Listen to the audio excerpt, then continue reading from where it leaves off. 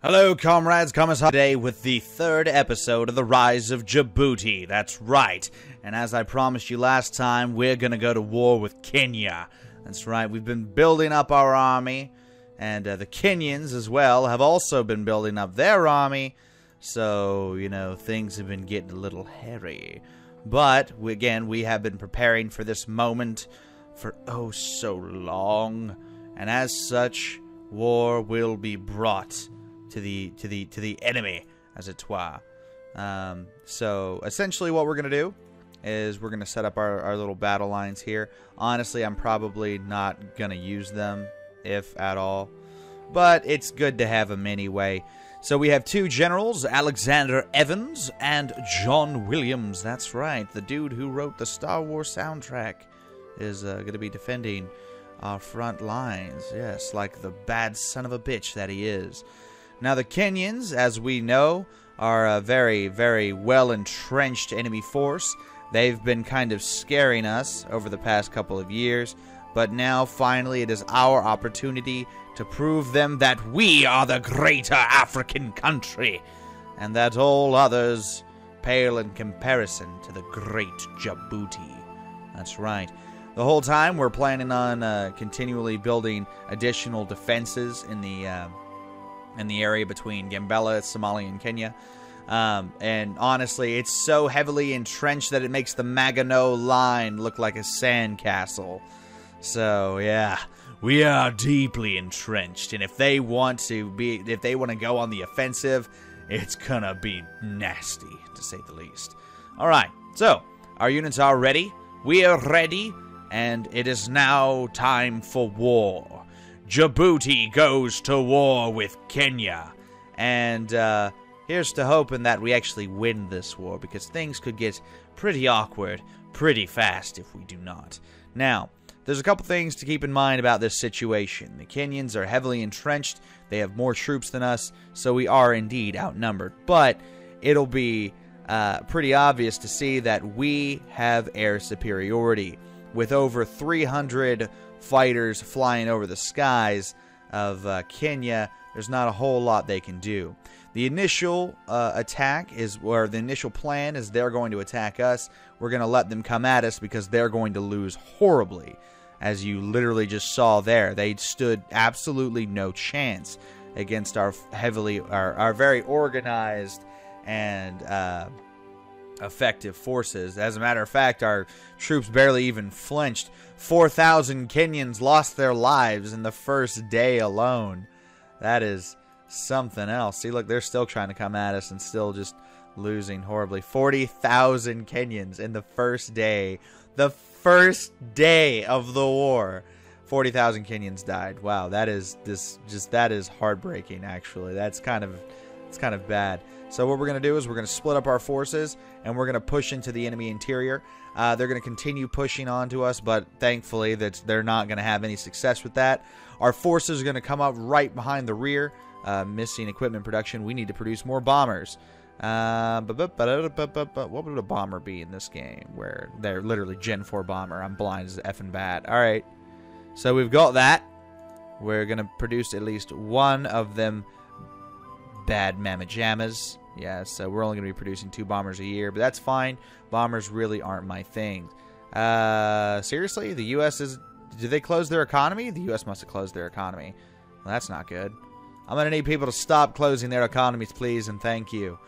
We need your precious resources in order to fuel our wars. In the meantime, we're going to go ahead and start justifying war against Uganda. And we're going to go to war with them very soon here. Alright, so we're pushing into Kenya. This is actually going way better than I initially expected. I actually feel like I kind of built up this war with Kenya because I thought they had a really large army sizes, that it was going to be much, much harder than it's proving to be. Let's see, how many airplanes have we lost? We've lost 11 fighters and 3 bombers and only shot down 1 enemy fighter. Well, that's kind of depressing, but whatever. Our land forces are definitely proving to be more than effective at bringing down the Kenyan forces, who, frankly, are not ready for this assault. Well, they are defending Nairobi. their capital. So that's good that they're not just letting me steamroll right into their home. Like, because they're kind of letting me steamroll these territories right now. All right, we're going to push the attack there. We're going to move there. Get this unit moving up through the center. And we're going to get our tanks to hold there. No reason to get severe attrition and lose tanks for fights that don't need to be lost. We might even need to pull back altogether. Oh, we lost. Did we lose the fight there? Well, one of our units is retreating for some reason, so I guess so. Whatevs. Well, we're going to push onto that now with reinforcements. We're going to get the additional troops to push in as well. Okay. Yep, that went swell. We're actually going to get these troops to hold right here.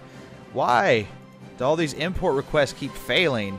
What is wrong with you people? Literally every country is closing their economy. You see that? All those 0 resources? Or I'm just not able to trade, I guess. Maybe it's that. Yeah, no, look, they're not closing. They're still on export focuses and stuff like that. Oh, no. Russia did close their economy. Okay, so I'm not crazy. I knew it wasn't crazy. All right, so we're going to do 3. All right, from Japan. And hopefully Japan doesn't close their economy as well. A lot of these guys, I guess, are just not producing their resources anymore. I wonder what's happening. Maybe they're just building that many troops.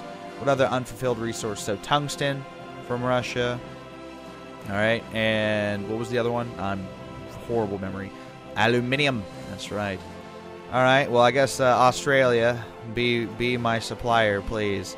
Because, like, shit's getting real out here, and I need equipment. I need a reliable partner who's not going to, fail me in this time of need. What's up with this division? They're just kind of trying to retreat. All right, well, whatever. We're pushing onward. We're taking territory. We overran quite a few divisions just now. Frankly, that was disgusting. The war so far is, wow. We've lost 2,000 guys, and we've killed over 172,000 Kenyans. Jesus, this is like the Iraq War. Holy crap. I just feel guilty about this. But we're about to take Nairobi, and that should be the fall of the Kenyan military once we take that over. And their country as a whole. Well, I guess not. Maybe they're still holding on. They still have, what was that, Mombasa? Yeah, they still got Mombasa down there. So I guess we take Mombasa, and then we crack a cold one open with the boys. How about that? I don't even care what's going on right now. That's just how much of a steamroll this has turned into. Like, 250,000 troops killed and only a couple thousand Djiboutians. See, that's how a war should be fought right there. That is how you fight a war against a lesser power. All right, we're going to take all the states and incorporate Kenya into Greater Djibouti. And look at that. Our population went jumping up. We added on 16 new factories, a bunch of new resources to go along with that. Actually, how many resources did we actually get? All right, so we got 6 aluminum. We got 6 steel, 2 aluminum, and 2 oil. So that was a really successful war for us. I mean, that's not a whole lot of resources, but frankly, considering if you look at how many resources we're actually generating anyway, that's a lot more than we had before, so I'm hardly complaining. Hardly. What is this? Carrier 2? No, we don't need to worry about that. We're just going to keep focusing on building a missile cruiser. We've been building this thing for like 2 years, so we might actually have one built before the year is over. All right, and we are still... oh my god, we really need that. Look at all that tungsten in Rwanda. Holy crap, we need Rwanda. So basically, oh my god, we definitely need fucking, what is it, Democratic Republic of Congo? What is it? Yeah. We definitely need that. And then look at all that oil in Congo. Oh my god, my ambitions are being ridiculously, like, teased. We also need the Sudan. Sudan's not part of anyone, are they? No, they're Islamic. There's the Islamists, so frankly, not many people are going to be on their good side anyway.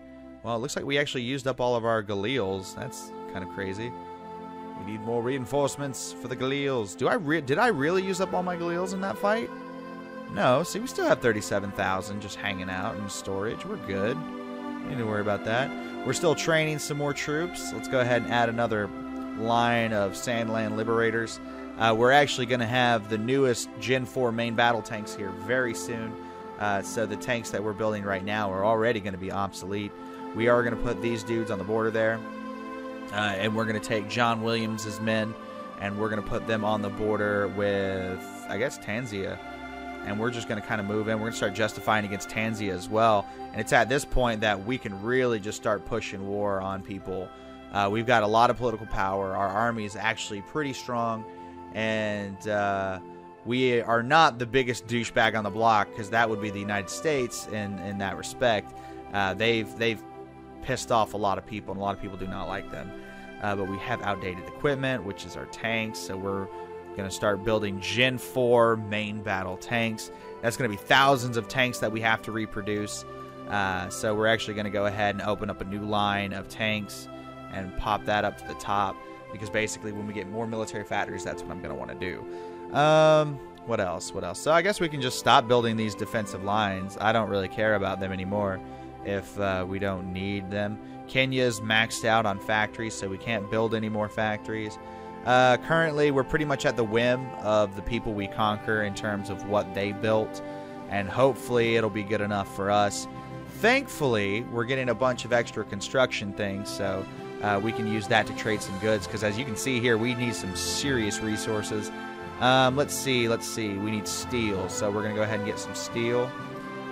We need 31, so we're already getting that many. There, we're going to trade and get 40. What else do we need? We need aluminum, of course. We're going to get one more factory out there. We need chromium. We're going to give one more factory out there. We need tungsten, so we're going to give another factory out there as well. Vietnam is actually probably going to end up being our supplier here very soon, because they're the only ones who seem to be producing anything. And we need rubber, so we'll do one of those. Alright, so that should solve a majority of our resource woes, and at the same time, we don't need all those factories because they're not doing anything anyway. We do want to put radars in Ethiopia, in Tigray, and Afar. I want to be able to see what Sudan's packing. We're going to put another radar in Kenya. I can't believe I forgot the name. We just went to war with them. As you see, like, infrastructure's maxed out. Dude, honestly, our country is kind of like a paradise right now. A paradise where we go to war and kill people. You know, it's fine. Nothing serious. Get General Dynamics again. I'm basically trying to stay on good terms with the United States so that I could take advantage of the bonuses you get from them. I'm digging this large manpower, so that means I can really start focusing. Once we actually get our production rolling more on tanks as well, we can just start producing more tanks to go along with our already tanks. So we're actually going to put this one above that. Yeah, we want to make sure that this line gets maximum resources. What else do we need to do? Well, I want to stop building so many Galils, because frankly, we have 37,000 Galils just hanging out. But we need tanks. That's really what we need. Unfulfilled imports, of course. Kazakhstan is failing us on tungsten. Wait, was it tungsten? No, chromium. I'm stupid. It was chromium. They closed their borders. But South Africa has got us. And for only the small price of 4 factories. But we'll trade out 3 to get what we need. And we're still absolutely disgustingly low on resources. But it is what it is. We can't do too much. Yeah, federal funds.